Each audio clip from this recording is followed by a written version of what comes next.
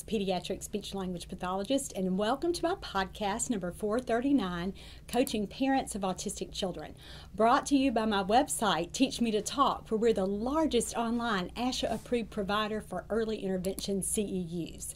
This is the third course in this podcast series called Beginning Speech Therapy with Autistic Children. Now, what's so special about this series to me is that we are using video clips to really illustrate and analyze what's going on with the child so that you can find the very best solution or strategies for the problems that you're finding, whether you're a therapist working with a whole caseload of children or a parent who has a child with autism. So this course is adapted from a course that I taught all around the United States live and on DVD.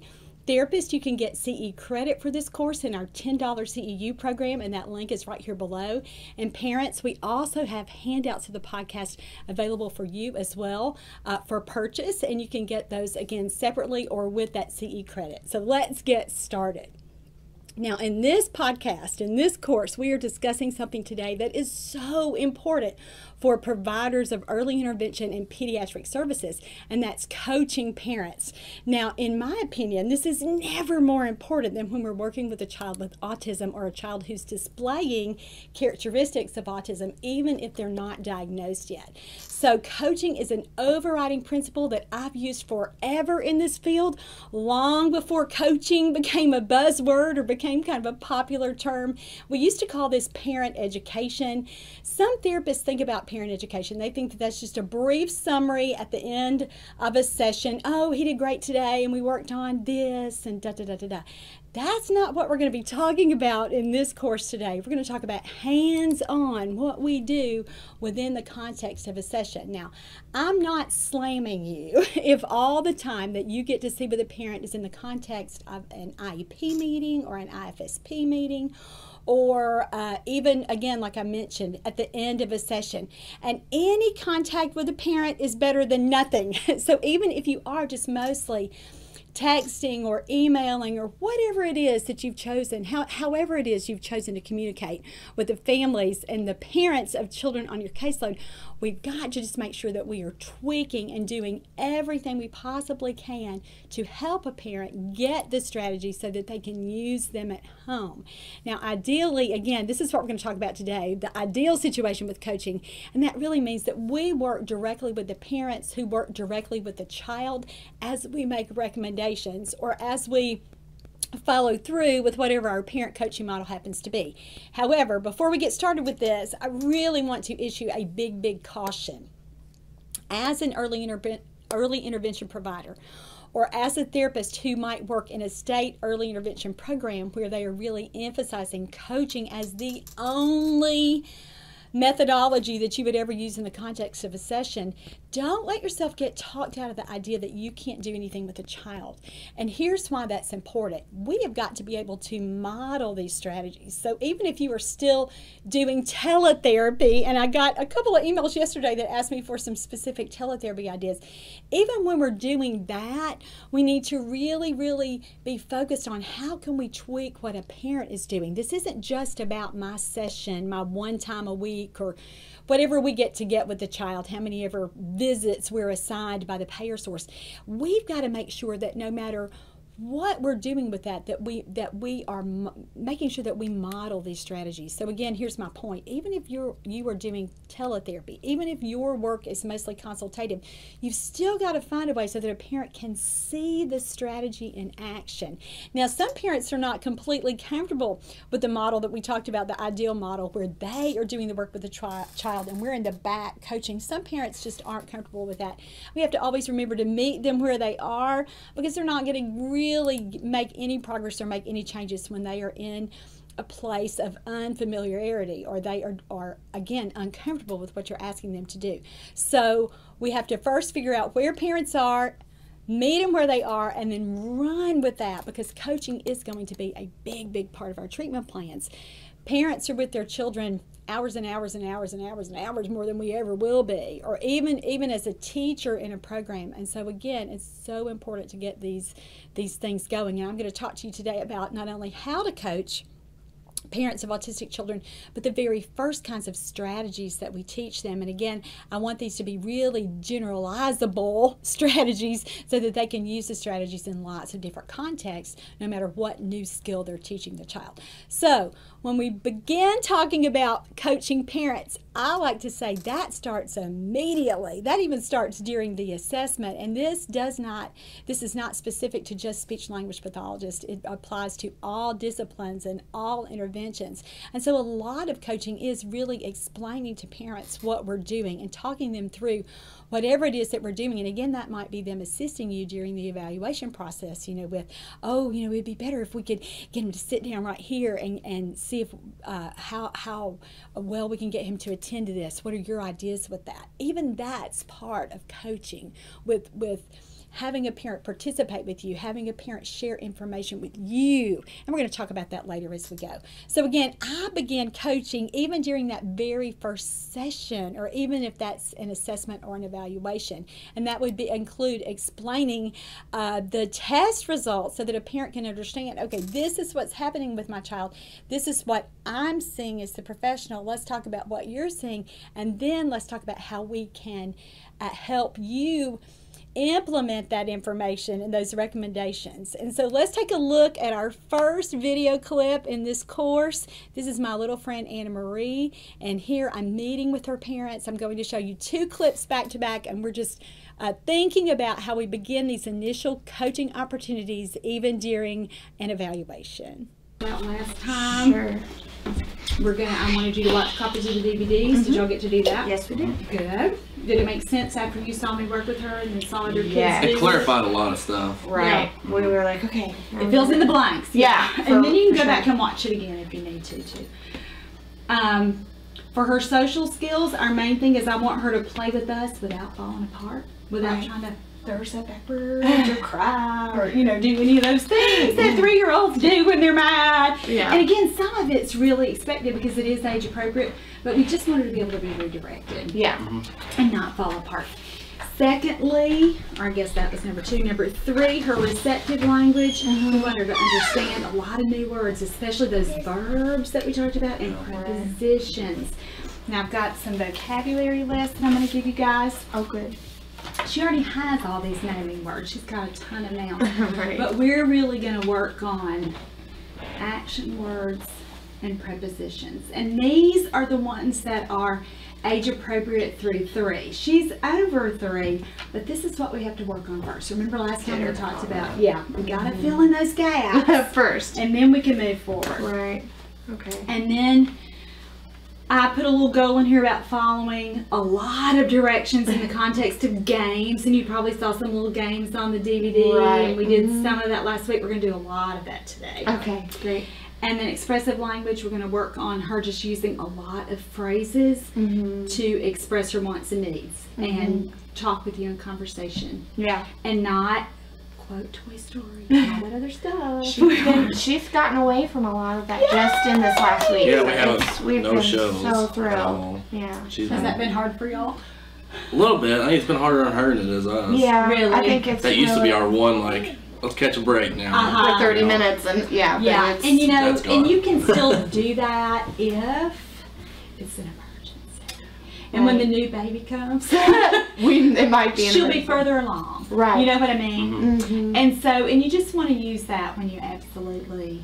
I think that's what we had discussed, was getting her where she needs to be before we bring that back into everything. And that's ideal. And if you guys have come to that conclusion, that's perfect. But I never want you to feel like I'm shoving that down your throat. But you can see a lot of difference with kids just in how they're able to interact better and respond better to real life. What are you doing over there? Yeah. When you let go of a lot of TV stuff. Yeah, so y'all are doing great. Ideal parents, aren't they? Yeah. Last time it didn't make sense. Anything you want to see me do today? Anything that you thought, okay, that didn't go like we thought? I think one thing we were having trouble with was on top, under, that kind of stuff. Okay. She wasn't. Do you know why? Because she's not there yet. Okay. These are the words we're doing. Well, that's what. That's why I brought you a list. We probably because we thought we watched those videos and we said we'll just jump in and try some of these. And that's okay. The things we're going to do first: up, down, in, out, off, on. When you start saying on top, it throws kids. If you just stick to on, they're going to get it here and there. So those are the prepositions. And so under is not on there yet. Under, around, behind, beside, those are things that typically come in between 3.5 and 4. Even though she's that age, she's not there yet language-wise. So we need to make sure we master all of this. And when I see her doing all this, then we're going to get a new sheet and bump up to a new level. Okay. But until then, we're going to stick to this. Sure. And see, and the other thing that's going to happen with Anna Marie is she understands these words. But when you put 2 steps in there, I want you to take Woody and put him in the chair, and then take Jessie and take her out of the car. Even though in and out of those words, she's got all that other junk in there, and it just makes her confused. Yeah. So we're gonna just stick to this really simple level, and then move forward. Okay. So I think the list will really help you. Yeah, that definitely gives us more of a defined. Yeah. Okay. And again, she probably understands most of these words, but if you I put was looking them, at that list. She knows. yeah, but if you put them in the context of a command, I mean, I want her following these like it's the easiest thing she's ever done, and not look like she's struggling. Right. And she may get here pretty quickly, and that means that you've done a good job. You know? So don't feel like, oh gosh, we don't have enough to do. There's tons more to do after this. But we have to start, like I gave you that analogy about algebra. Yeah. We have to start with addition and subtraction. That's how we've tried to explain it to everyone. So. Yeah, and that usually makes sense to people. Right. That you gotta cover the bases. They were great parents and a really, really wonderful family to work with.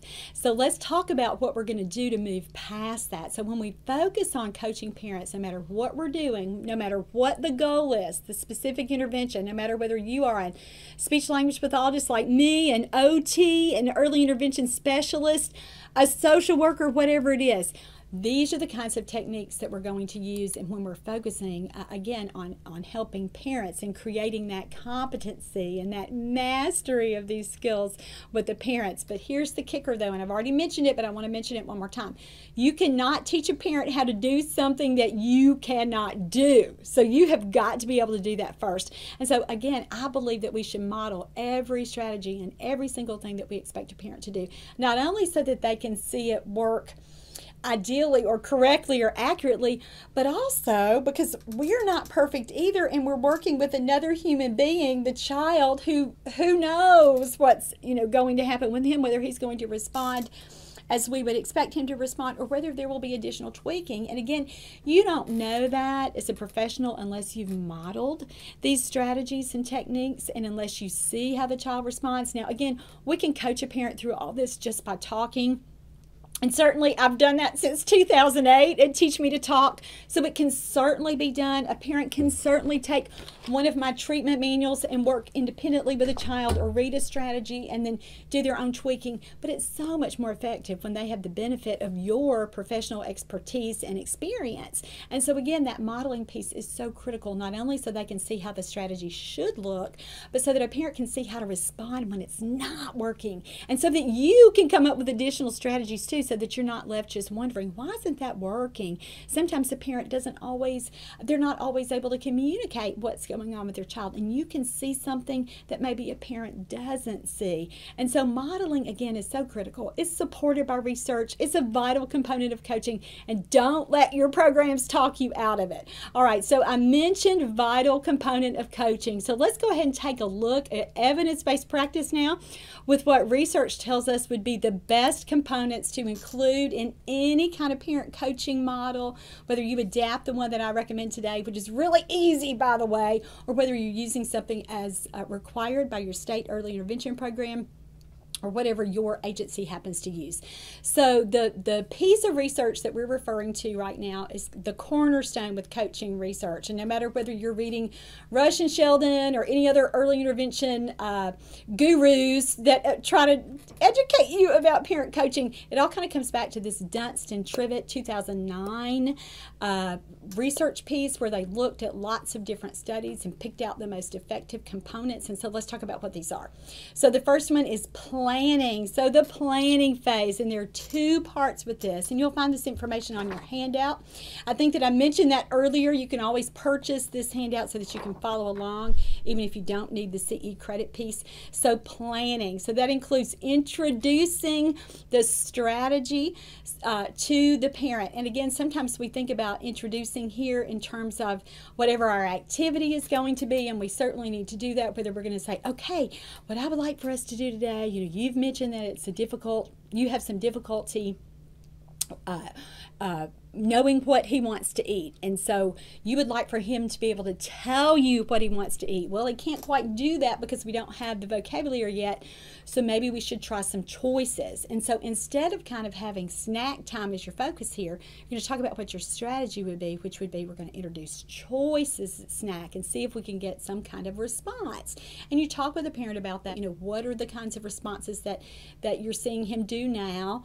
What are the kinds of responses that we want him to do? And again, this is very intentional planning, so that we're looking at, again, not only what the activity is, and you could also say in this, hey, and we're going to do this in snack time today, but after we're finished, let's think about something else that we can do with him. What would be something else where you feel, another context where you feel like your child has difficulty expressing what he wants to do?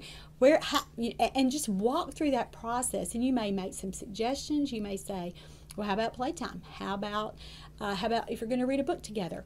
How about during bath time? Anything. So walk them through, again, those daily routines, and really use your strategies, or use your questions that you ask them during the IFSP process to get those initial results. You're going to use those here, even in the context of developing specific therapy activities to do during the session. And again, this is going to include whether you are in a home-based program, which of course I think our early intervention state programs have done an excellent job of teaching us how important it is to incorporate what a family, their existing routines. And let's don't go in with tons of new stuff unless a family needs that kind of overhaul with their structure. But lots of times they're already doing so many things so well. And so we talk with them about that, and we help them see, again, not only where they need help with the child, but also what's going really well. So that might be something else that you talk about here.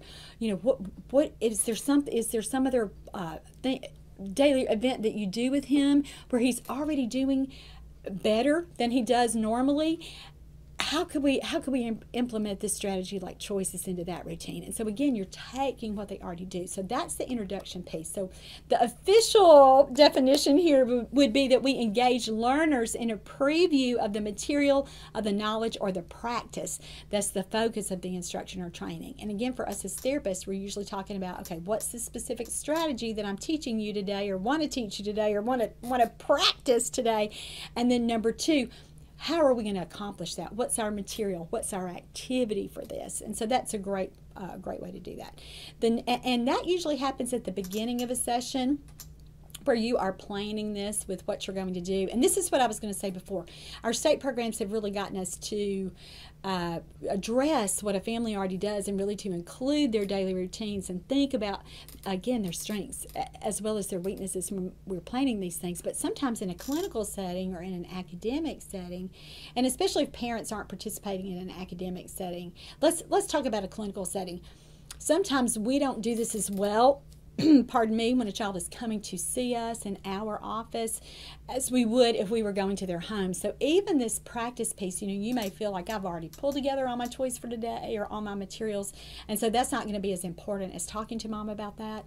But when we were running our mission-based clinic in Kentucky, I found it to be just vital to talk to a parent at the beginning, even if I already had a plan for what my session was going to be. And we do that, we certainly do that, but it really was important to talk to a parent even at the beginning, and again, just to illustrate and just to help them understand and introduce what the day is going to be, especially at the beginning of therapy, especially when you're new to them and they're new to you, and you're getting to know the child and getting to know them. So even if they're coming to us in a clinical setting, that might be something you do as you walk back to from the lobby to the room. You're talking with the parent. Sometimes we're saying, how did it go last week? And that's great. But we might need to shift that a little bit and say, what do you want to work on today? This is what I had in mind, and include that as we're having those conversations with, how did it go? What happened last week with, or during the time that I've seen you last with the strategies.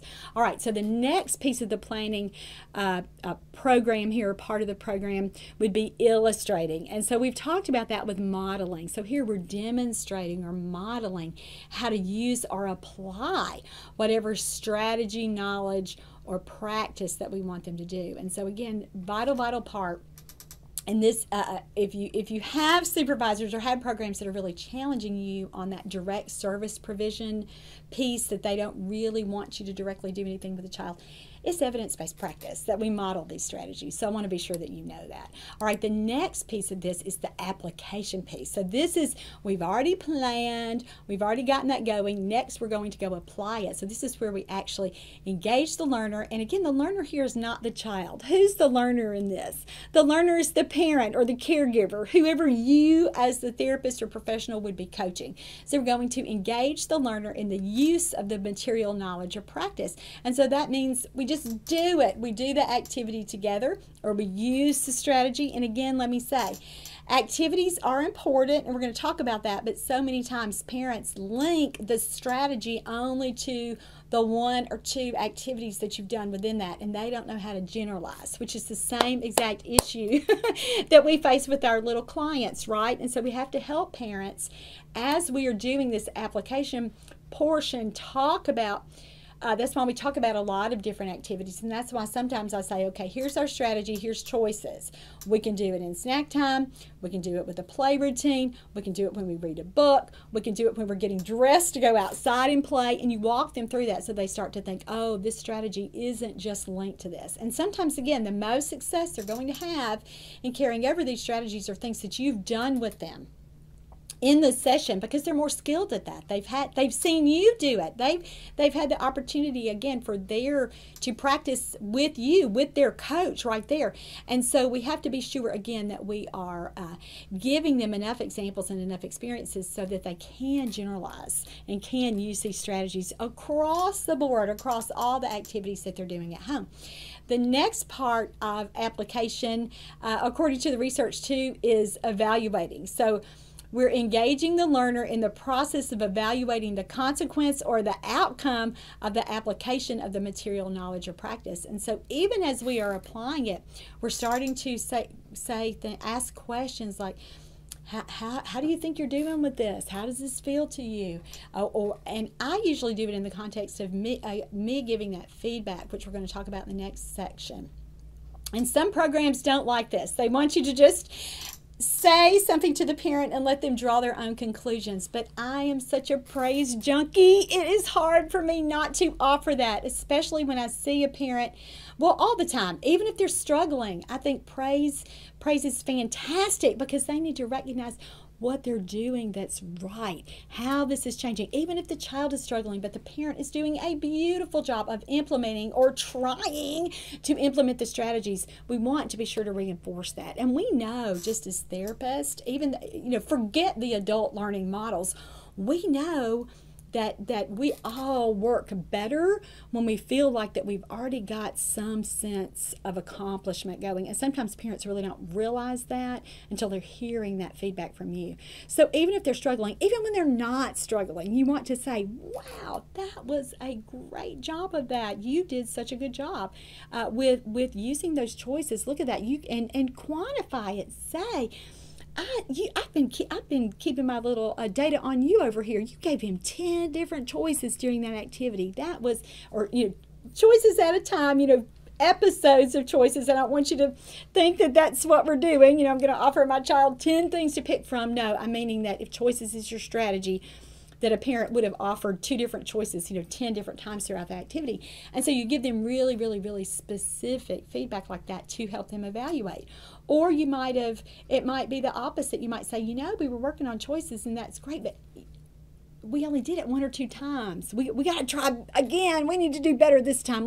Let's offer some more. And so that's where you might jump in a little bit, or where again, that coaching piece where maybe you're not interrupting, maybe you are respecting the flow of the activity and the dynamic between the parent and the child, but you may just be sitting there going, oh, here's a good time, try it now, try choice now. And so those kinds of things I think are really, really important, and we evaluate as we go, not necessarily always at the end. So that's the application process. And then here, the last piece of this is the deep understanding. So we really think about this as comprehension or mastery. Does a parent really get the strategy? Do they own it yet with what we're trying to teach them? And so there are two pieces of this, again, according to the researchers. One is reflection, and so this would be what we're talking about after the fact. We engage the learner in a kind of self-assessment of his or her acquisition of the knowledge and skills as a basis for identifying the next steps in the learning process. So again, this goes beyond the evaluation piece where we're just talking about within the context of the activity. How did that go? How's that feeling? This is after it's over, and this might be again after the specific activity where you're talking about it, and I'm going to show you lots of examples of this with parents in sessions with me where we're kind of problem solving and thinking through things together. How did that go? How do you feel like you did during that? And those kinds of opportunities where they really are becoming more and more aware of not only what their child did and how their child responded, but how they responded. Or a lot of times parents will say, I thought I was going to do better than that. I thought it would go better than that. I thought I would remember better. And again, you just remind them, this is just practice. We're all working on this. And certainly, let me just say this is something I say to parents too. And I'll say it right now about the video clips that we're going to see. Every time I see a video clip of myself, I think, oh, I could have done this. Oh.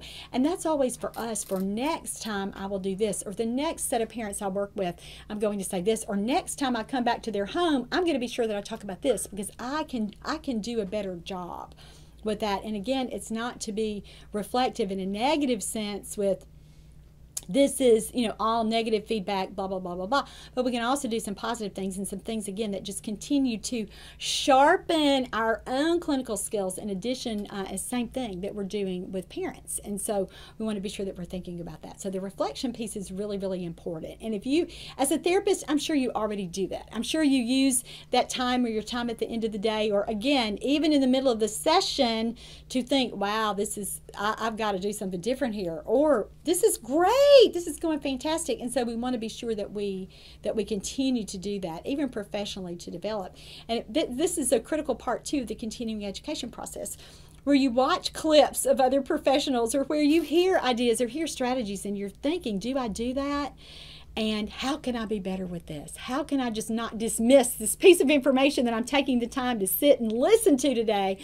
What can I do to really change what I do tomorrow and change what I do next week and next month and next year so that I get better and better? And again, that's the same process that we want to help our parents go through. And then this last phase of this is mastery, and this is where we engage the learner in some kind of formal kind of assessment where they compare themselves to a conceptual or a practical model or framework or some other external set of standards or criteria. In a lot of state early intervention programs right now, I know in my other home state of Kentucky, they've done a good job of implementing some parent coaching, and there's some mastery involved where they have some videotapes, and then they get scored. The providers are scored on how they're doing and on how they reach their competencies. And so certainly, will we do that with parents with this? You could, and I guess some programs are kind of doing that.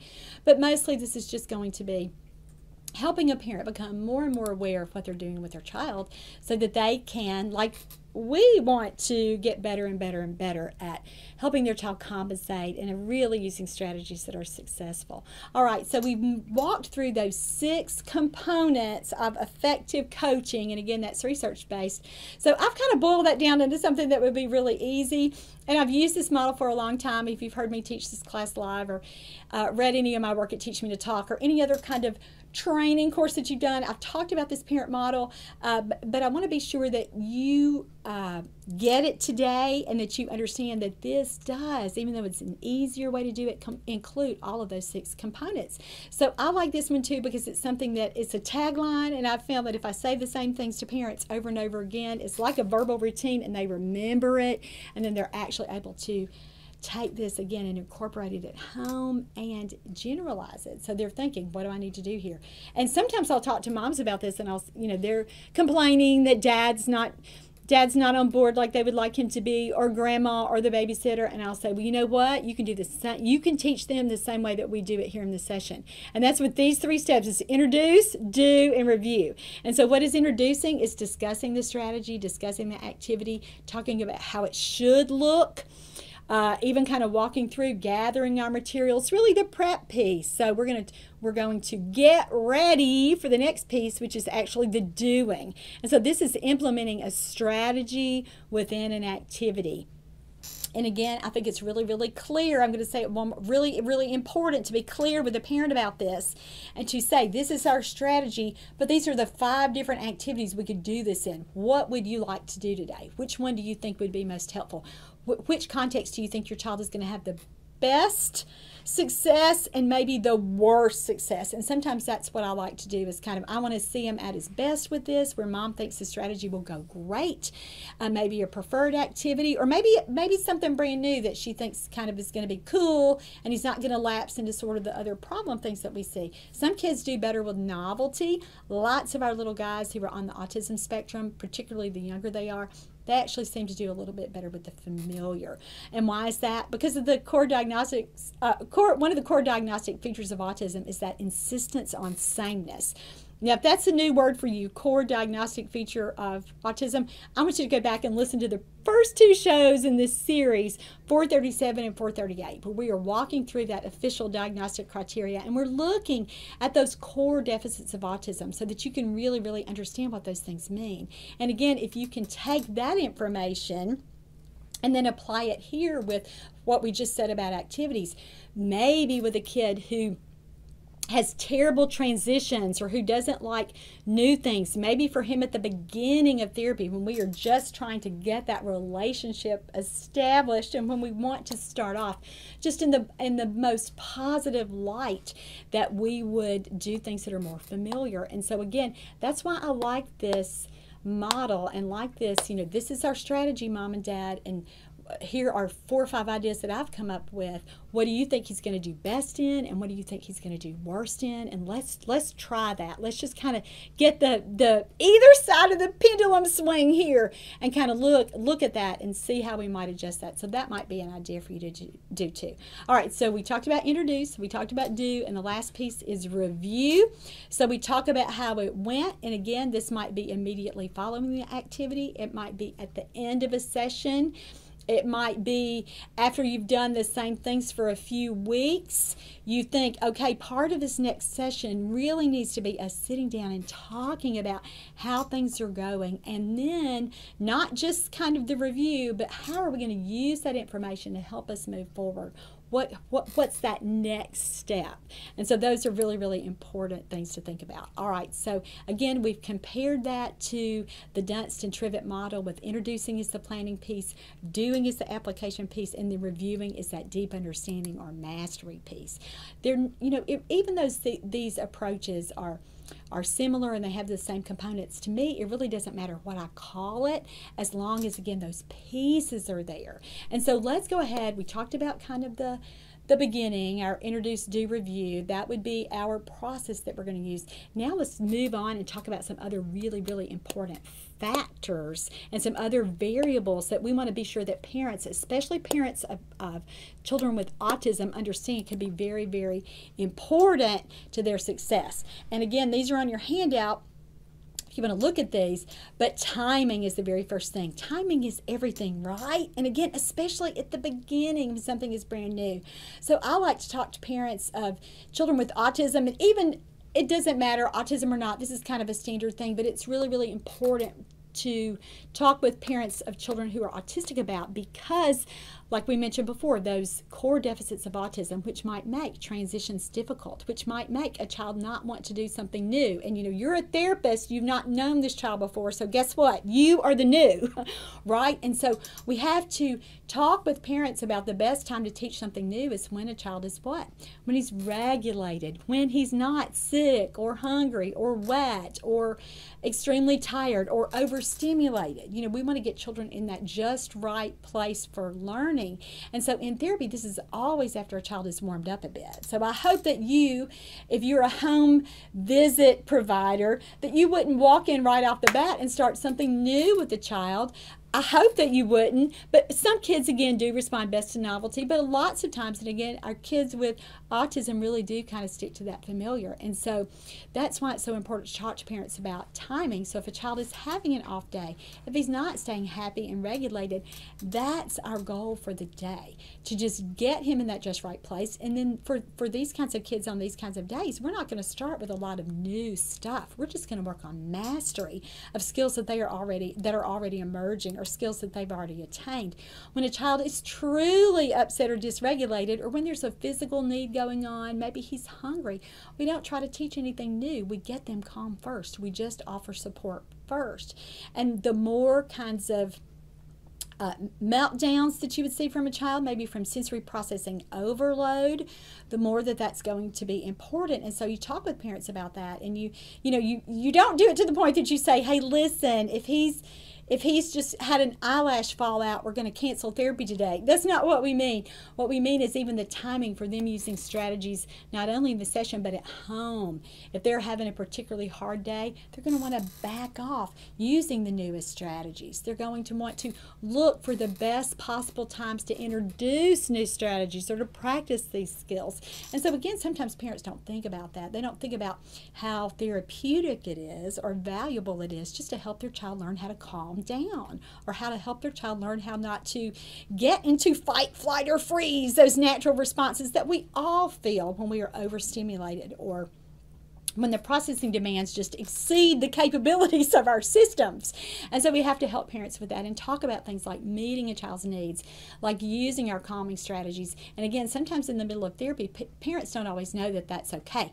They're doing behavioral redirections like straighten up, listen to her, stop that, when we really need to be helping them. Sometimes I'll say to a parent, would you be addressing this like this at home? Let's think about it more like that. Let me help you with how so we want to say how you would really act. You really wouldn't be doing lots of that overcorrecting, and that's what's causing the overstimulation. And so sometimes we have to help parents really see that, and we have to get to as close as typical as we can with the child when we are in sessions with them. And so sometimes that really involves these conversations at the beginning with parents about saying, hey, I don't want to drive him away from me.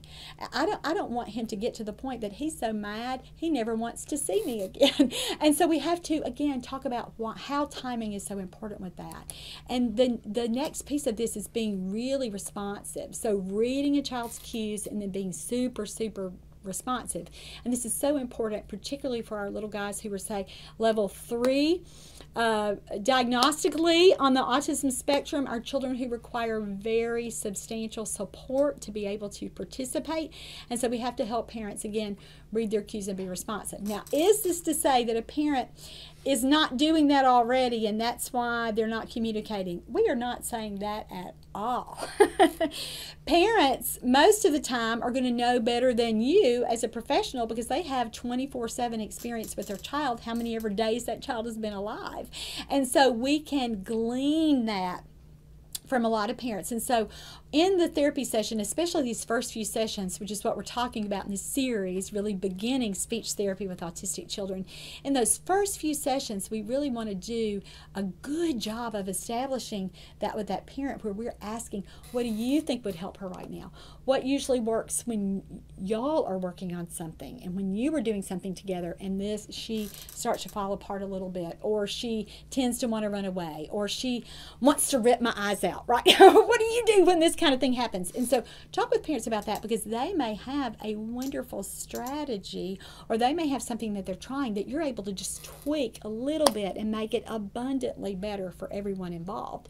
And so talk about those things about, this is what I'm seeing. Look at him right now. Here's this cue that I'm reading. What do you think we should do? And does it feel laborious in the middle of a session to be able to do this? Or does it take more time than if you just did it yourself and then moved on?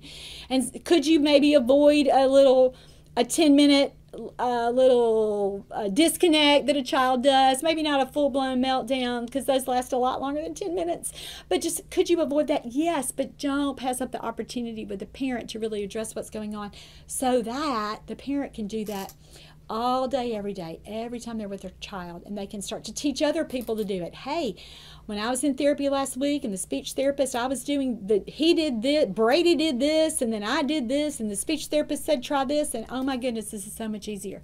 And so this is the kind of thing that you want to talk to parents about. And then you want to say, like we were just talking about in that introduce, do, review piece, this is what we review, and we say, you did such a good job of that today. Look, we still needed 10 minutes to kind of pull himself together before we could get back to an activity, but at the same time, it wasn't an hour. It wasn't a whole wasted, long period of time here. Look how good you did, how well you did containing this whole situation. And so talk with parents about that. And so I like to use the word here, recover. How can we recover? How can we get back on track? That's a goal. And again, sometimes parents think about it just behaviorally.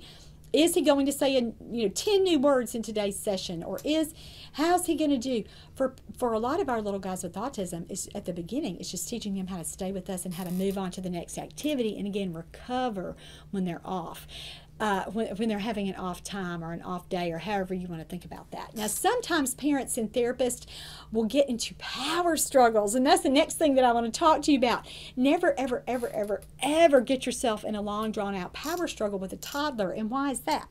It's because you will lose. You will lose every single time. Now, you may win that temporary battle. He may put his shoes on. She may end up... I hope that you wouldn't do this with talking. She may end up saying a word, or you may end up having that end result that you want, but all the yuck that occurred in between and the memories of that you're going to have moving forward, you want to avoid that. So especially as a therapist. Now, it's hard to talk to parents about not engaging in power struggles because a lot of times as parents, we feel like we have to win. We have to make these changes. Kids have to eat, and they have to take baths, and they have to get in the car, and they have to sit in the car seat and be buckled in.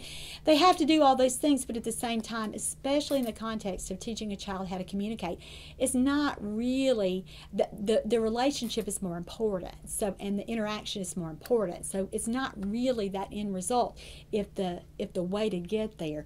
The ends don't always justify the means, right? And so we have to be really, really careful with that. And so when I'm seeing that kind of thing in therapy, and I talk to parents about this at the beginning, I'm just going to say, hey, you may have a different idea about these kinds of things, about how therapy should go. And, I'm really not going to, quote unquote, make him do things if I think that it's going to result in us not being able to move forward. Now, does this mean that I'm a pushover, or that you should be a pushover, or that, anything a child wants to do, it's okay? He can pull your hair, he can break the toys, he can beat up his little brother in the context of the session? Absolutely not. But we're not going to get involved in those little conflicts like, you have to say milk, or you can't have a drink from this sippy cup. And sometimes pediatricians will make a silly recommendation like that. Well, just don't give him anything to drink until he asks for it. That is not going to work with a language delayed child, but it's certainly not going to work with a child with autism. So be sure that you're thinking about that, and just trying to limit those power struggles as often as we can. And again, why would we do that? Because we want to do everything we can to avoid a child getting overstimulated, especially these first few sessions. Now, that's completely impossible. It's impossible to completely avoid that, especially when we have a child who is prone to fall apart due to his sensory processing issues, a child who has difficulty with transitions, a child who insist on sameness with that, a child who again might be, you might see, because I've gotten him overstimulated, then he's stuck in perseverative play, which would be self-stimulatory, so he's tuning you out. And so again, we can't avoid all of these things, but we should try to do everything we can to keep that child with us, to keep him, as I like to say, pleasantly participating. And especially again, those first few sessions, you do not want to get started off on the wrong foot where, again, you are overstimulating and you're not really reading that child's cues. All right, so let's look at this next little friend of mine. Boy, he taught me this lesson over and over and over again during the time that I spent with his family. He did have a formal diagnosis of autism at this point. He had not had much success in therapy. They had tried a home-based model of service delivery. Then they moved him to the clinic, another provider, to see if that would help. And so I was coming back in, and this is maybe the second session that I worked with this family. I had evaluated him previously the year before, just kind of a second opinion, and then family came back that next year and said, hey, we'd like to work with you. And so our initial goals for this child, I just want to talk with you about what they would be. Increase his social engagement and interaction with his parents in play. Increase his attention, participation, and task completion, which is always a big goal for our children with autism who, again, usually don't complete play routines. They may not have very much interest in toys. It's very difficult to get them engaged. And then lastly, to teach his parents strategies for playfulness. So again, it's much more likely that they keep him engaged and ways that a parent could entice him and woo him so that he would include her more. He's a level 3, gotten a level 3 severity rating with his diagnostic evaluation. And so again, here we're talking this specifically about coaching. So introduce, do, review. Remember, those are our components. So we're going to begin with an activity in this session that I thought that he liked when I saw him previously during the evaluation, because he's a hard kid. You always want to look for that. What worked? What worked last time? What did he seem to respond best to? Even if all the responses were, they're all relative. So even if he was it still went kind of bad, but it was better than any of the other, it was better than the worst. So here what we want to do again is pull that information forward and bring that to the next session. So things that Mom and I had already talked about in that first session were, hey, really basic strategies like give him a reason to look at you. If he is looking at a toy or a snack or something and he's not looking at you, get your face right beside that. It might be bringing that up to your face, which a lot of therapists we're not naturally doing that. We've been trained to do that, but a lot of times I like to put my face where he's looking so that I'm right there, and then again we can kind of tweak that around or whatever. But those were the basic things. Give him a reason to look at you. And then I'm coaching Mom through this. I'm saying things like we talked about before in the doing piece where we're evaluating what's going on. And we're saying, hey, go a little faster. Try it like this. And pointing out things, again, at the end that he did really well, or even in the middle of it. Hey, he looked at you while you're doing that. Good job. That's what you wanted him to do. Give him a reason to look at you. And, hey, he did it. So these are good examples of that. And I'm also here setting the stage for how we want therapy to proceed. And we've talked a lot about this. The better we can do this in the beginning, when we're avoiding meltdowns, we're avoiding overstimulation, we're avoiding power struggles. Now we want to talk with parents too about how it should look. And so you're going to hear some of that discussion too. So watch these clips and then we'll talk about them more. Uh-oh. Yay. Uh-oh. Oh. Push. Push. Wait. Pop! Yay! Did you see that time he looked at you a little bit? Yeah. So, a little faster. Wait. See if that'll make him push. Wait. Pop! Yay! Oh, here, put it down here. He likes this toy though, and he's staying with it. He's doing a lot better than he did the other day. Yeah, I got first. Wait. Pop! Pop! Yay! Yeah. Push. Wait. Pop! Yay! Give it to Mommy. You give it to Mama. Oh, good. Give it to Mama. Yay!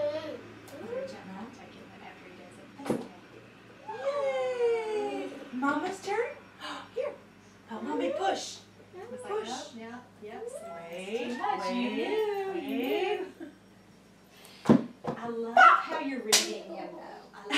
You're doing better than you think you are, Katie. Okay.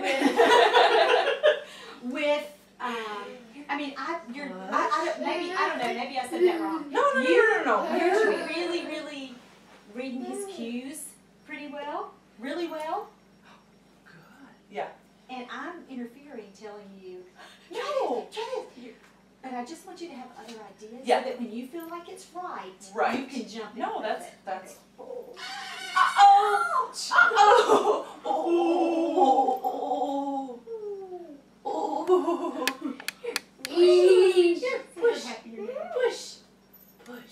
Push. Wait. Pop! Oh, yay! Oh! Push. Wait. Pop! Yay! And so you're doing so good, giving him all kinds of reasons to look at you. You're trying. You're doing great with that. It's Because okay. down here that wasn't, Yeah. Up here is perfect because it gives him a reason to kind of look at you and include you. Right. When you're down like that, sometimes the things that I might do, if they're not, are try to put myself down if your back can take it. Yeah. Try to get yourself more in his line of vision. You can move it up to Right. the couch, anything like that. The thing with Drew is, because I still don't know him very well, because I'm still scared that we're going to lose him with Sure. the little thing. You'll know, you're reading him better though, and so do you know what he's doing over there? I'm You just okay? Oh yeah, that's fine.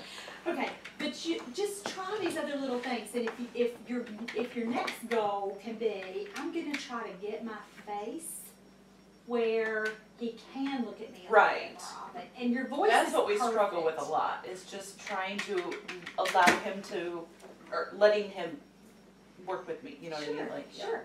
But listen, this is a good foundation because he wasn't looking at you like this and doing this kind of stuff on Thursday. He was Okay. totally distressed. So this Okay. looks better to me. Does this feel about the little thing you can do?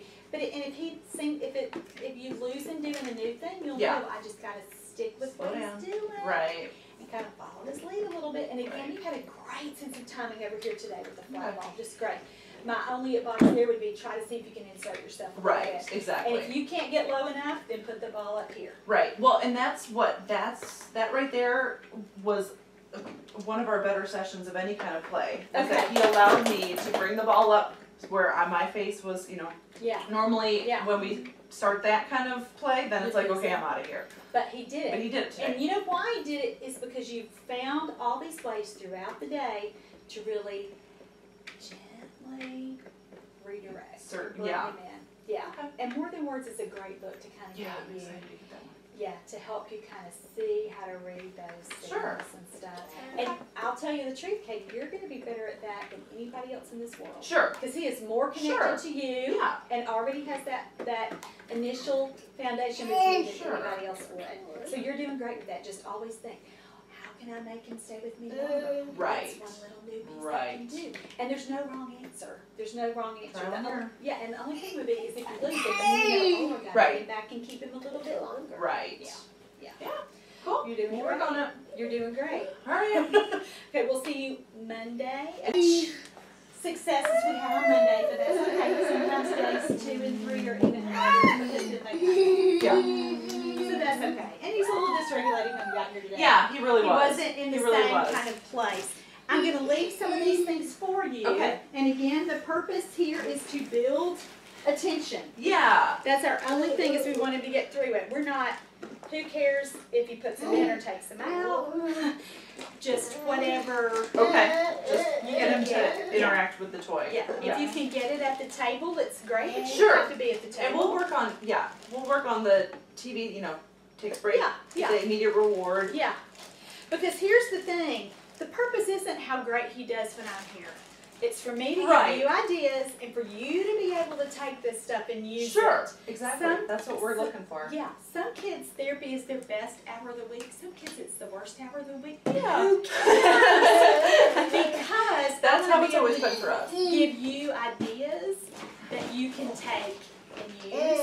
and then really do the intervention part. Let's leave the ball with you too. You sure? Yes.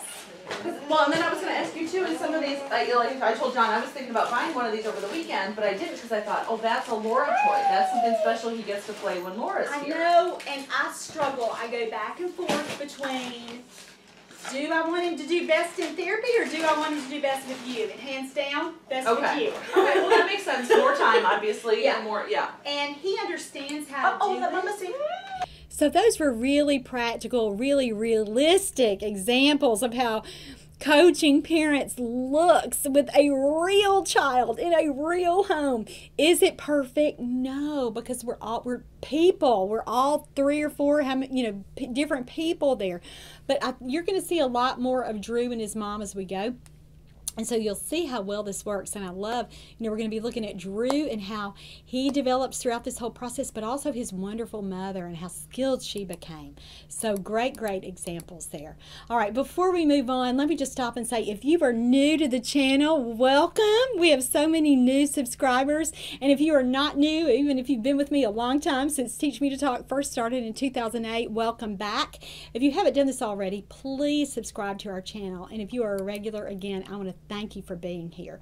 One important way that you can support us is by purchasing the CE credit for this show, or by purchasing the handout, and you'll find the link to do that right below. That's so important so that we can keep making these courses free for those parents and therapists around the world who can't afford it. So thank you so much for doing that. All right, let's move on now and talk about these initial parent strategies. Now, in this course that I'm teaching about coaching, we talked about our coaching models, and we've talked about some variables already that make a big difference, like timing and being responsive and really reading a child's cues and avoiding power struggles. But now I want to talk to you about some other specific strategies that I teach parents from the very beginning.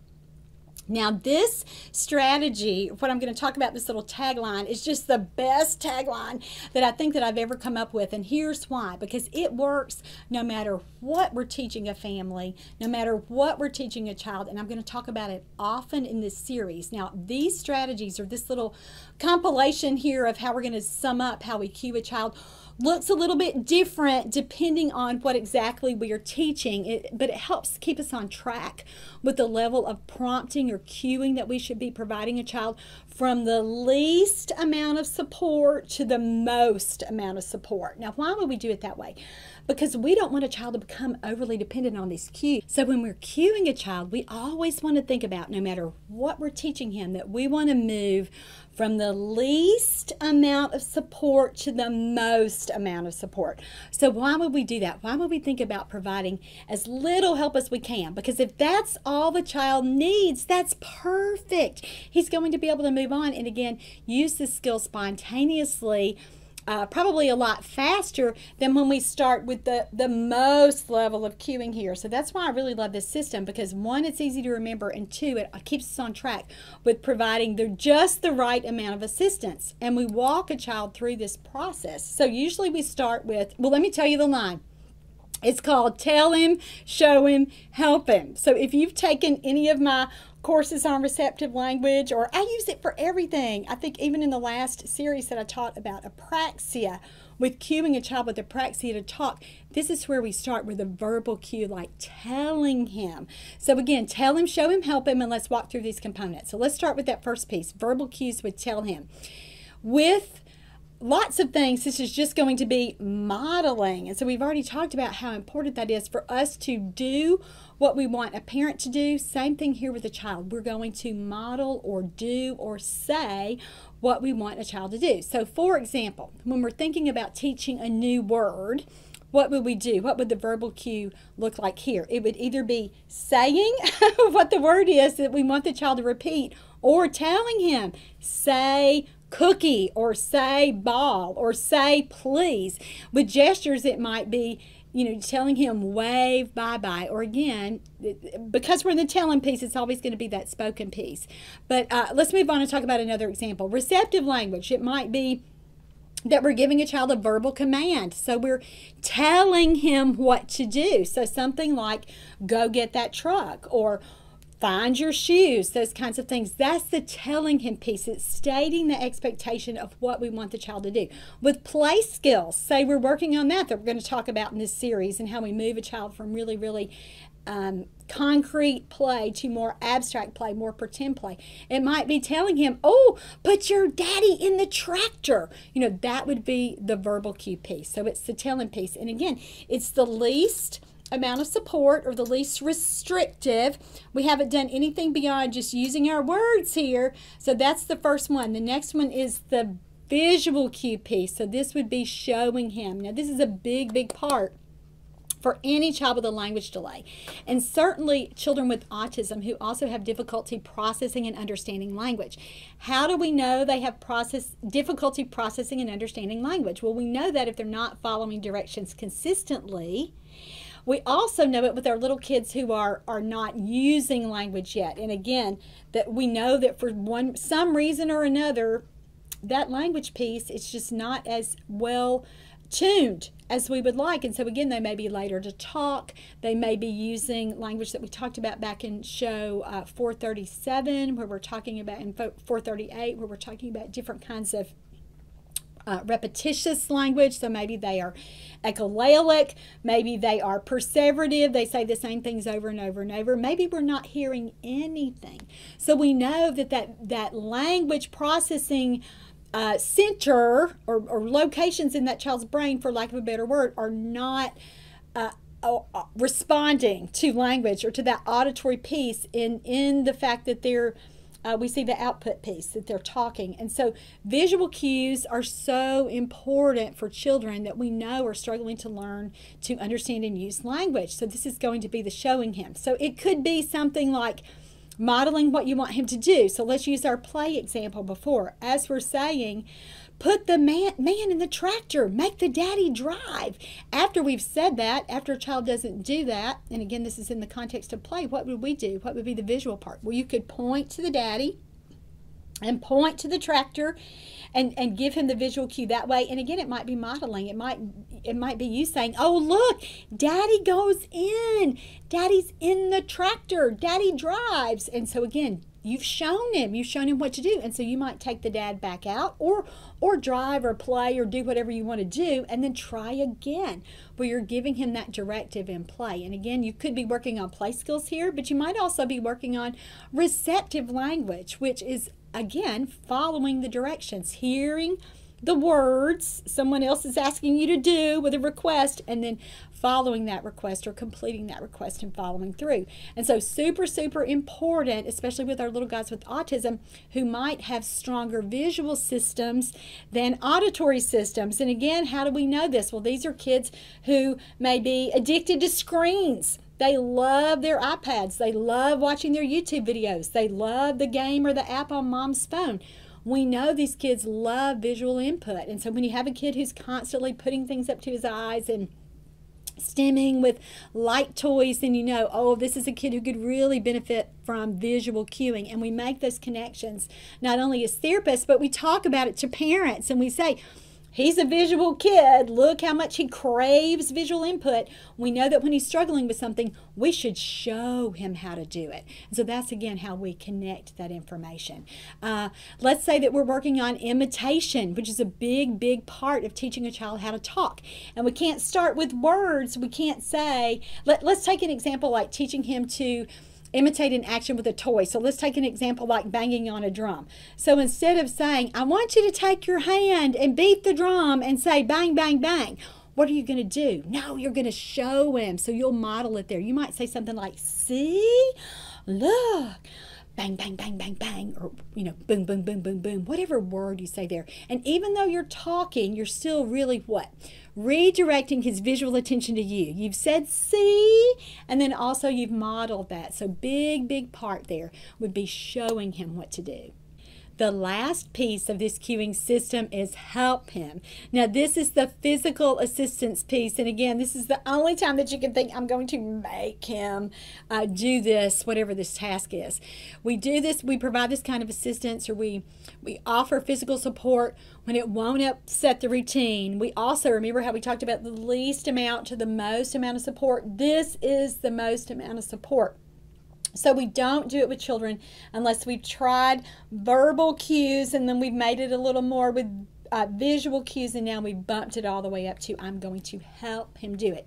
Sometimes this is absolutely necessary to help any toddler learn anything. And as parents, boy, we do it all the time. We shove little feet in shoes, and we brush a child's teeth. We don't wait on him to be able to do it. And so for lots of parents, they don't ever provide physical assistance, and so we're going to help them. And sometimes it's because their child is so resistant to that, they've learned, oh, I better just back off. Sometimes this isn't so bad because we're helping a child do exactly what we want him to do, and then his little body takes over. So we're establishing that motor plan, and that's what happens with lots of our little friends with autism. 63% of children with autism have apraxia, which is motor planning difficulty, and that might be not only for their little mouths for talking, but also for other kinds of movement that they do. They may have a lot of difficulties as they get older learning how to hold a pencil, unless we've done some hand-over-hand assistance. Well, let's move this back to toddlerhood. They may have a difficult time learning how to use a spoon for feeding themselves unless we do a lot of hand-over-hand to really get that motor plan going.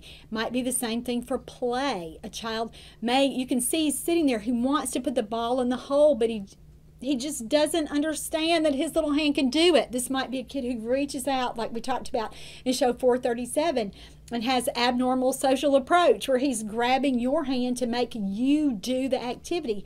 For those kinds of kids, their little hand is participating with you already, but help them. Take their little hands and help them do it so they can establish that a new motor plan, a new motor routine. The only time you don't do this with a child is when it really sets them off, when they have a lot of tactile aversiveness. And so you won't just see this when you're helping them do it. You'll see it. They don't want to touch the Play-Doh.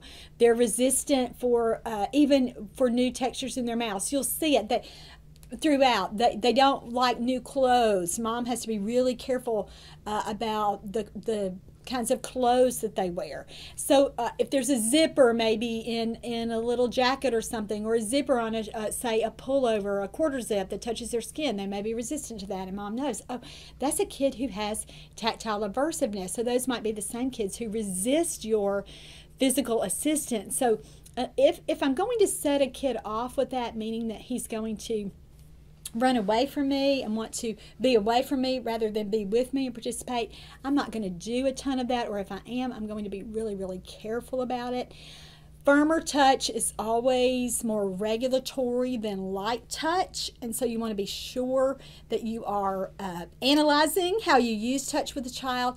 And again, with a lot of these kids, I just ask mom or dad to do the hand-over-hand assistance part because they're doing it anyway. And again, unless they're really, really passive, or unless their child has a low threshold for tolerating physical contact, that might be your better option there. But if it triggers a negative reaction, just try to do it without a power struggle and just pleasantly wait for that child to recover and come back around.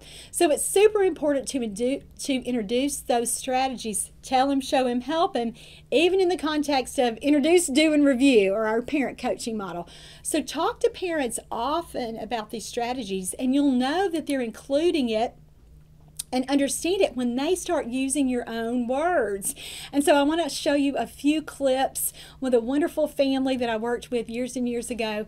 This was a mom that I was with for a long time because her first two little boys were diagnosed with autism. I worked with the older one, and then I'm going to show you clips of me with this family with the younger little boy. I want to show you these clips because lots of the coaching just took place in conversation. And I bet that you have that too. And here you'll see in these clips that the mom is not she's not just right there beside me working with her child. She's a little more, she's sitting back. I think this had more to do with the video camera being there, but I was so thrilled that she let me video and show you this wonderful interaction that we have. So I'm going to show you 3 video clips here back to back. So just listen to how naturally these conversations flow, and then we'll talk about it after that. Ooh, oh, yes, got it. Oh, no, you want a ball? Ball. Ball. Ball. Ball. Ball. He's not putting the pin on it today. Uh-oh. But I think he's trying to say it. He's doing whoa. What do you think? I haven't quite heard it, but I gotta keep listening. Whoa. That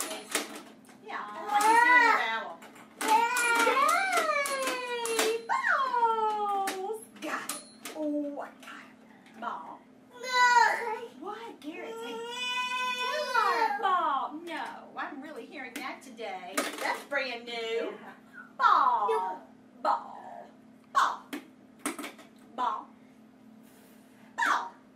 Pull. Out. Ball. Uh-oh. Uh-oh. Where's ball? Uh-oh. Uh-oh. Where is it? Balls. Yay. Ball. Goodness.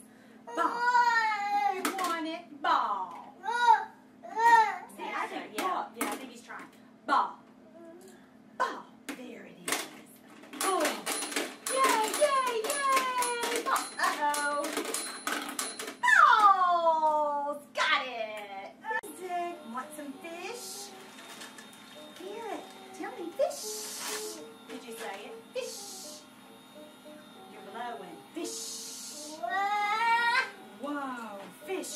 Fish. He's blowing over here. I think he's hearing the shh. Okay. And he can't do that sound, so he's modifying it. Wow. I saw his little mouth asleep. Yeah. And I mean, I could feel air coming out.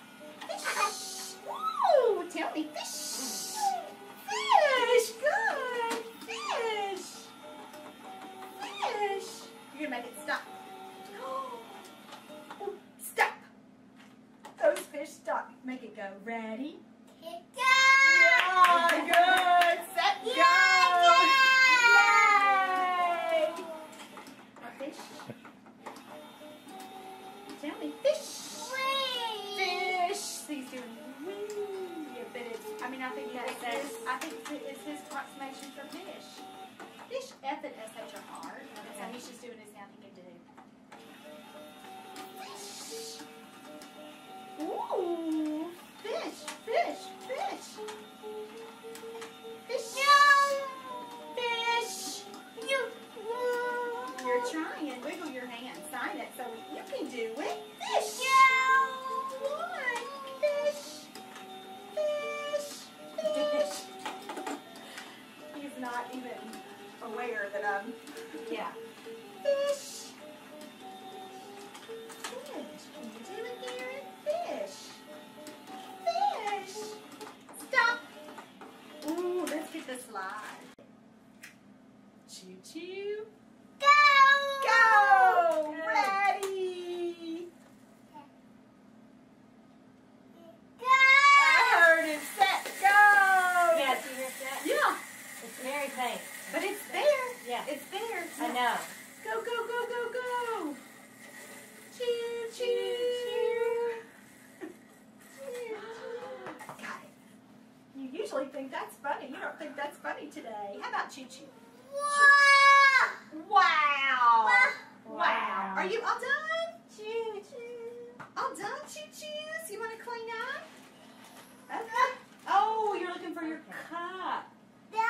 Cup, your drink, your cup. Which one do you say? Do you say cup or drink? A cup, probably. Yeah. Let's have him start saying that. Cup? Yeah. Okay. Because he really wants it. Can I say like, Yeah. or like, how do you do it? I do it just with my Oh. hand. Yeah. Like drink. Okay. Because that's easier. That's going to be hard Yeah. for him. Yeah, I would do this. Yeah. Drink. Or cup. I'm sorry. Cup. Cup. You taking a break? I'm going to get that cup. I'm going to get that cup. Oh, I'm going to get that cup. Oh, are you going to tell me? Oh, can I have a drink? No. Tell me. Cup.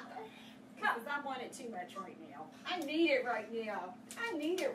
That's how I settle So down. those were nice ongoing discussions with that mom about how her child was doing.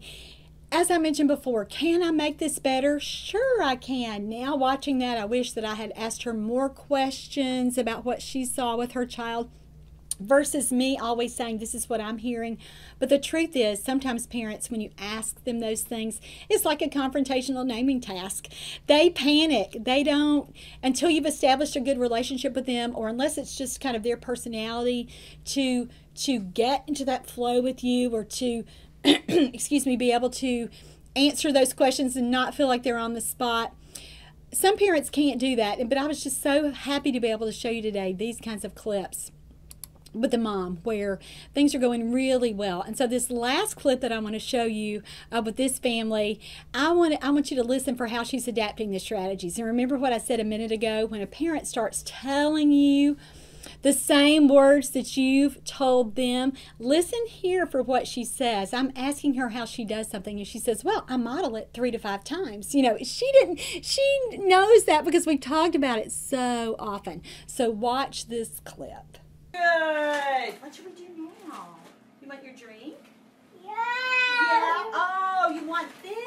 That point was so good. That point was really good. Yeah. That's a lot better Back too. there. Sit down. Daddy. Good. Sit down. Can you open? Open. Good. Good job. Zip. Open. Will you do it one more time? Open. No, you do it. Open. Good. Open. Open. Yeah, that was good. Wow. So how do I get him to do it like that at home? How are you doing it? Are you right in front of him really Yeah, we'll modeling? just do it open, and we maybe try 3 to 5 times. Perfect. You're doing right because you're following those rules Okay. for withholding. Yeah, he hasn't done it that well. No. He's on the verge. I mean, he got it today. He probably Carry knows over I next will. week. I'm a pushover. I think he's having a lot of trouble motor planning it. Okay. And so you just want to keep on with Okay. repetition. Try not to help him with his hands as much though, because Okay. you see how he's becoming overly dependent on that. Yeah. How he's like, reaching for my hands to try to get me to do it. And he knows, okay, this is hard for me. So you really have to help him learn that he can do Yeah. it. Ooh, here it Because he'll comes. do it, and I've seen him do it before, but Here it comes. I Yeah. can't get him to do Well, it on it's his just, own. but it looks like it's a motor planning thing to me. It doesn't look Okay. like he's holding out for you. It looks like I can't do it, so I need some help. Here it comes. Ooh! Oh! Wow! Now I want to switch gears a little bit and talk about other strategies or principles that all therapists can incorporate and teach parents about working with children with autism. Now these principles are from ABA. Or applied behavioral analysis. Now, ABA has a lot of support in the research for working with children with autism. And when I first found out about ABA, back as a young therapist, my first thought was, wow, I wish I had that kind of time with a kid. I wish I could spend 20 hours a week with one child. He would get a lot better, right? I bet you've thought about that too. And so then when I got past that time piece and kind of looking at that, I started looking at other pieces and pulling in other things. What makes ABA so successful with children with autism? And how can I take those principles and incorporate that into my practice? Now, I'm a play-based therapist because I work with children in this earliest developmental period, birth to 3 or birth to 5, in that critical language window here. And so I know that I'm going to stay relationship-based and play-based because I do feel like that's the best way to teach children to learn how to communicate. But there's this whole other body of evidence that says I can tweak these kinds of things and get better results, particularly for our children with autism. So let's talk about these things and talk about what we can do as speech-language pathologists or other kinds of early intervention professionals, OTs, PTs, developmental interventionists, and we can use these same principles. And we don't have to throw out our relationship-based approaches to use these kinds of principles. And the truth is, I have so many ABA therapists who contact me or who use these courses for their own continuing education opportunities within their own state. So again, these principles can be applied and it's successful for all of us. So let me show you what these are. Number 1, go fast. So why am I saying go fast? As a therapist, you might have been taught, go slow. Slow down for processing time. These are toddlers who are not learning language. You better back it way up. That's true for some of our little friends, but for other friends, we need to go a little faster because that's going to rev up their system and again get them more primed to talk and certainly to communicate. When we go faster, we also keep a toddler's attention. There's not time for him to scamper off and do something else because he's focused on what we want him to do. We kept it alive and going and moving. It also reduces the opportunities for undesirable things to happen.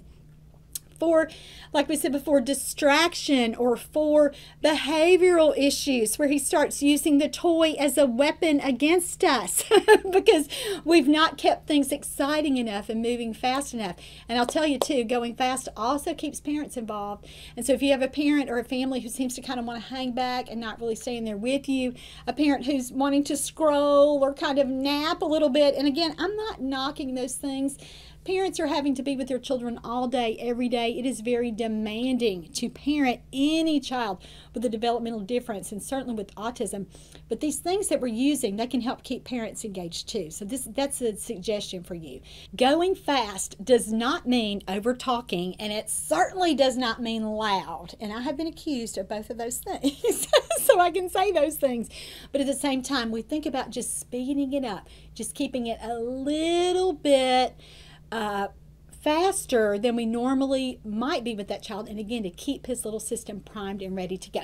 So it's finding that just right place that we talked about before. We talked about emotional regulation in this way, and here the speed of what we're doing, the speed of how we're playing, the speed of how we're cueing, the speed of how we're that back and forth flow that we've talked about.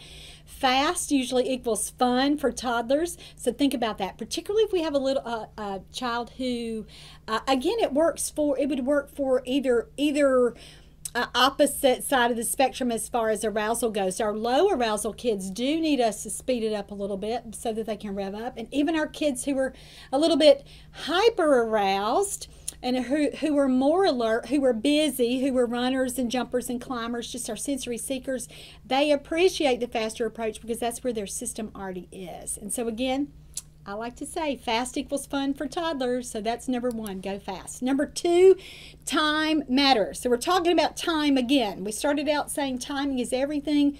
With when we introduce a strategy, we want to make kids or want to make sure kids are in their just right place. But let's talk about time in a different way. And I mentioned this already for ABA. The recommendation for ABA is 20 to 25 hours a week of instruction with their ABA person. Floor time, the relationship-based approach that I think is so successful with autism, pioneered by Dr. Stanley Greenspan, he also recommended that same amount of time, 20 to 25 hours a week. So where did they get this time? This is initially based on the amount of interaction that typically developing toddlers and preschoolers get with their parents. So it's kind of the research answer for how much time does it take for a child to learn how to communicate. 20 to 25 hours a week. How much time does it take for a child to learn kind of those pre-academic concepts or pre-cognitive, not pre-cognitive, but pre-school concepts, things that we kind of think for 20 to 25 hours a week. That's what the research showed how much time typically developing toddlers get with language interaction with their parents. With our little guys with autism and our other little guys who have other kinds of speech language delays, same thing. We need to make sure that they're receiving that level of time and engagement, because especially our little guys with autism, they may not seek it out. And so we know time matters. And so this is a very important piece of information to share with parents at the beginning. Most of the time you're going to get some kind of response like, I can never do that amount of time. That's more than we could do. Or even something that's even a little more resistant, like, well, we both work full time. How do we expect us to do that? And so we have to just, again, talk with parents about what they can realistically do.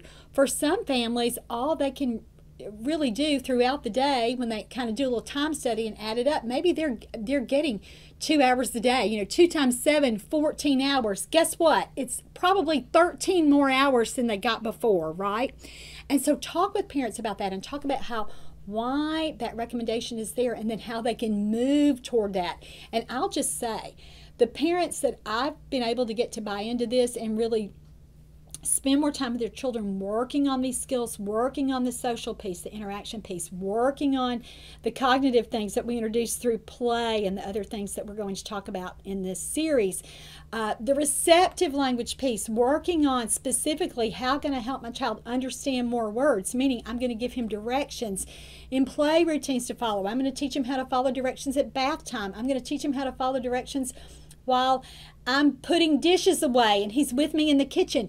Those things matter and those things add up. So the parents who have gotten so skilled about that, who've said, hey, I'm just going to devote, X amount of time to this every day or, over the course of a week, those are the families that have made the most progress. And I even hear about that with emails at Teach Me to Talk, where a family will take the time to send me an email and say, I didn't really believe you about the time, or I didn't think I had enough time, but I just started doing this and playing social games with my child and completing some of the specific play routines that you recommend. And you know what? He got better, and that made me want to do it even more. And so then I started setting aside more time for this.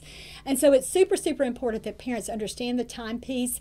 Even if they can't get to that magic number of 20 or 25 hours a week, they know about it, and you've told them about it, and you've told them how evidence-based it is. So that's what we need to be sure we're doing.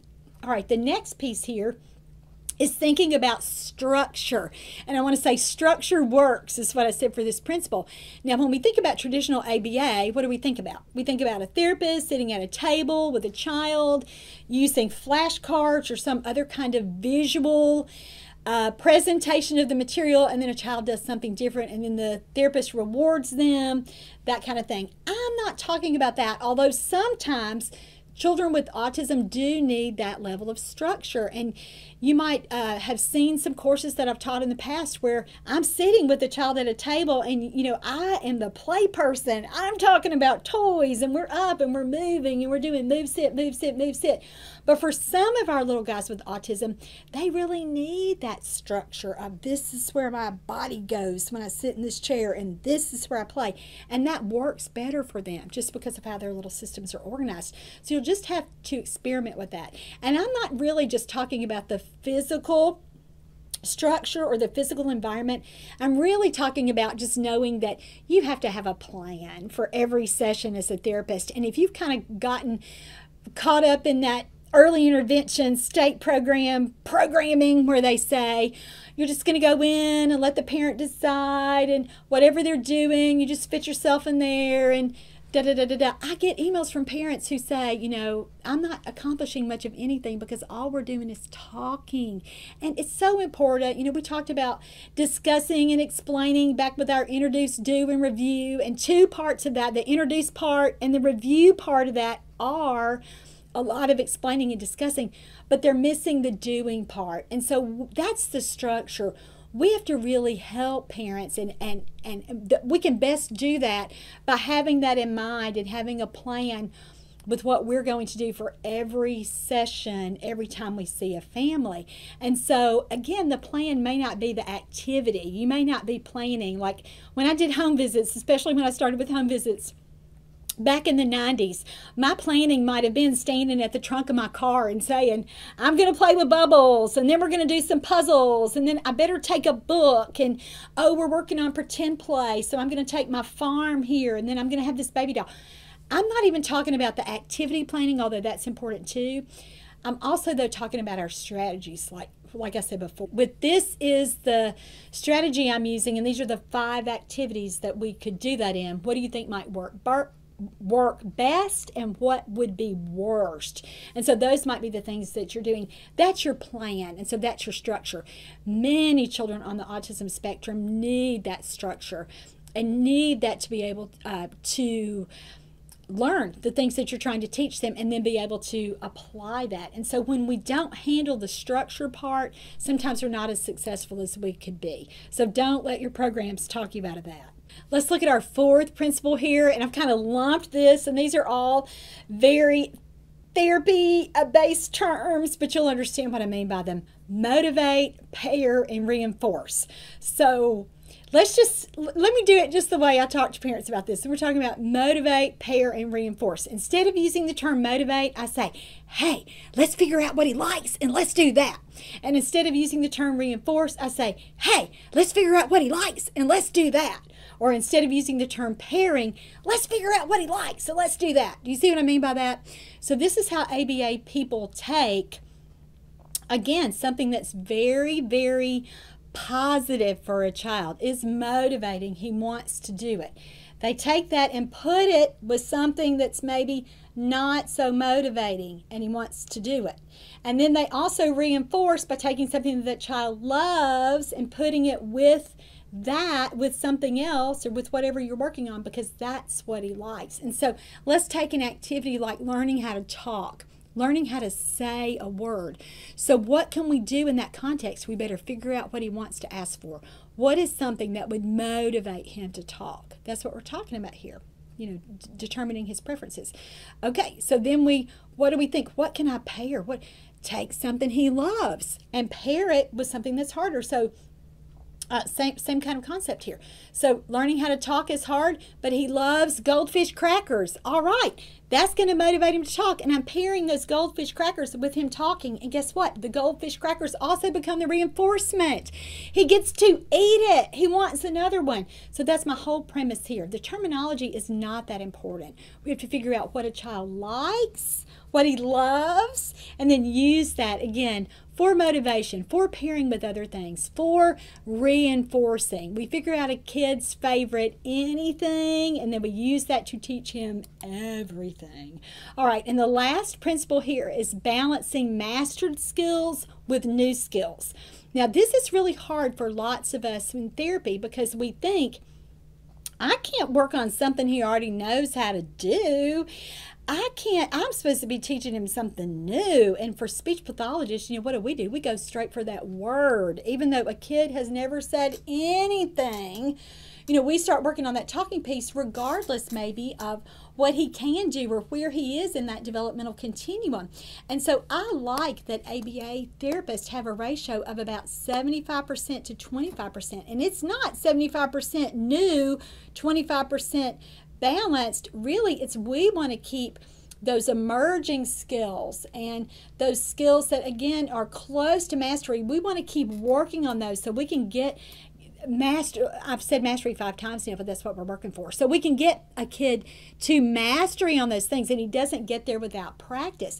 And so we have to meet kids where they are developmentally, and a lot of times that just means we're going to start with what they can already do. And this is so important for us in therapy, to not always be going to that new word, new sign, new. Here's the truth. When we give a kid's system a chance to catch up and organize and really, again, own those skills, the new goals are going to be met more quickly too, because he's got a foundation on which to build instead of everything always being new. So you can't just teach a sign or a word a couple of sessions and then never work on it again. You've got to really keep that practice going so that that child can learn to use that skill and generalize that skill. And so repetition of mastered skills helps the child retain those skills. And we know that in autism, that's a big concern with losing skills. And so that's how we want to explain that to parents. So these are my best tips for coaching parents with our overall strategies and considerations. So let's just review that coaching model one more time. We'll introduce an activity or strategy. Remember what we said? We were going to take a strategy and then have like 4 or 5 different examples and ask a parent, what would he do best at? What will he struggle with the most? And think about how we can address both of those kinds of things. We talked about the doing piece, which really means modeling for that parent what we want them to do, participating in that activity with the parent also doing as much of the doing as they're comfortable with, and over time that should gradually increase where you are giving more of that ownership and more of that leadership within a session to the parent so that they can be able to generalize that. And then lastly, the review piece where you both reflect and you talk about how it went, and then you tweak, you decide this is what we're going to do differently next time, or this is how we can bump this skill up to this next little level. So introduce, do, and review were those 3 parts of the parent training program. We also had those principles that we can incorporate from ABA. Go fast. It keeps kids and parents with you. Time matters. We want to try to get as much interaction and engagement and teaching time with the child as possible. We want, research tells us 20 to 25 hours a week. We're going to try to get there the best we can. And again, it might be over time.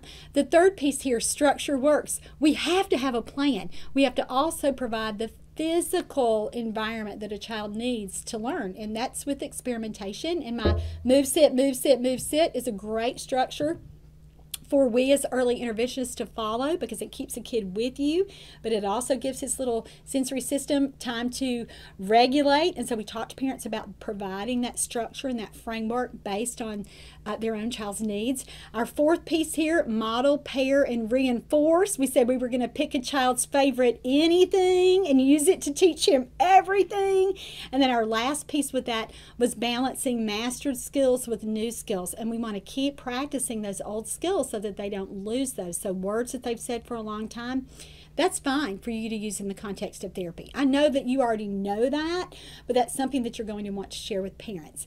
And then our last set of little strategies that we talked about today were tell him, show him, help him. And you are going to hear me talk about those strategies throughout the rest of this series, because it's such an important way to teach children with autism anything. All right. I also, before we're finished with this course today, is I want to give you a preview of the strategies and the videos that we're going to be seeing throughout the remainder of this series. So first, we're going to talk about helping what it means to meet a child where he or she is. I want to help you be able to do that, because I think it's the first thing that we mess up as speech language pathologists and other therapists in early intervention. When we're working with a child, we start with a goal that's way too high, and when we should be meeting a child where he is and really establishing that relationship and then moving forward.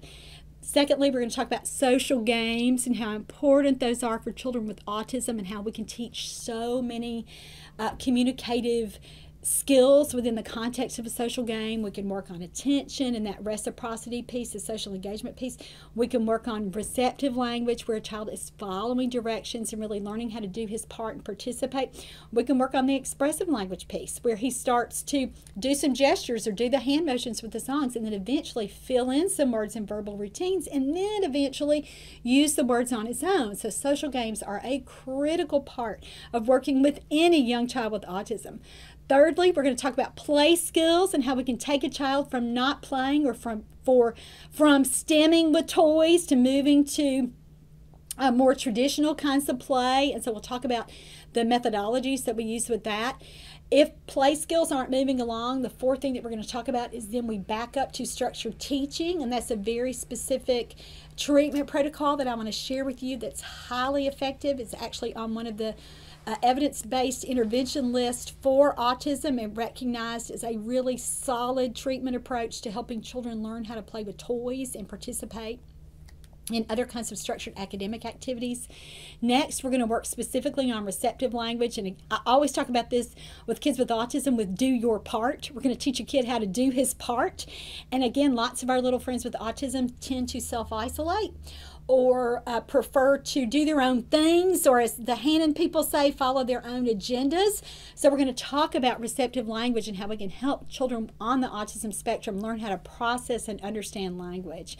The next piece, we'll talk about some other specific problems. Jargon and echolalia, which we talked about, can be a core deficit in autism with children who use repetitive language, and again, that's a kind of STEM, so we're going to talk about that. We're going to talk about how to facilitate peer interaction or get those little friendships going so that children can, even before that, so that they can participate in their preschool programs or in, say, circle time at their daycare program, so that we can get those early communicative activities going with same-age peers. We're going to focus on imitation, which is one of the things that I teach no matter what course I'm talking about, whether it's autism or apraxia or being a late talker or anything. Imitation is so important, and it's a critical skill that we need to teach our little friends with autism.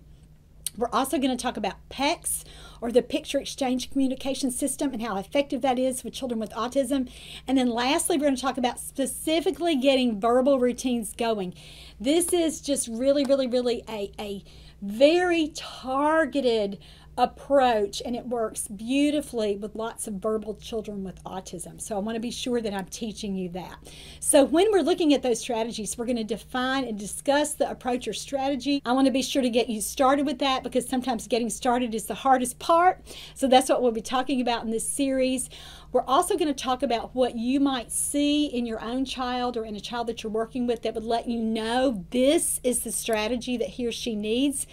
We're going to watch therapy clips like we've done in this course, where we took a look at parents and how they were responding and how they're learning strategies with their own children. We're going to do that throughout with the whole list of 10 strategies and approaches that I just read you. And then I'm also going to talk about other resources that might be helpful for you, particularly resources that we have at Teach Me to Talk. So I'll be telling you about therapy manuals that would help you, or other videos that you can watch here on YouTube so that you can get the information you need. All right, so that's what we're going to do in the rest of this series. I also want to let you know that the kids and the families that you saw in this course today will be with us throughout the series. So I hope that you will share in my excitement with the progress that we see from session to session. So I'm so excited to bring it to you. One more thing before we finish today, I'm going to share with you a resource that I mentioned in my other courses in this series, and it's called the Autism Workbook. It's a workbook that I developed based on a little book that I wrote for Amazon on Kindle called Is It Autism? This is the extension of that, and this is where I walk you through designing and developing a treatment plan.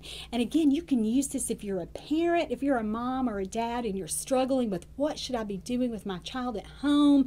He's getting all this therapy, but I know that I can do something different. I know if I just had a tool, if somebody would just tell me what to do. Well, that's what I've done in this book, is really help you decide the components of the treatment plan that you should be using for the child that you're working with. And I do that with questions that are attached to those focus areas that I mentioned earlier, so that you can really figure out how you can be most effective. So the link for this tool is below, so check that out there in the post below, and you can get more information about the Autism Workbook. All right, that's all for this show. I'm Laura Mize, pediatric speech language pathologist, and thank you so much for joining me for Teach Me to Talk's podcast.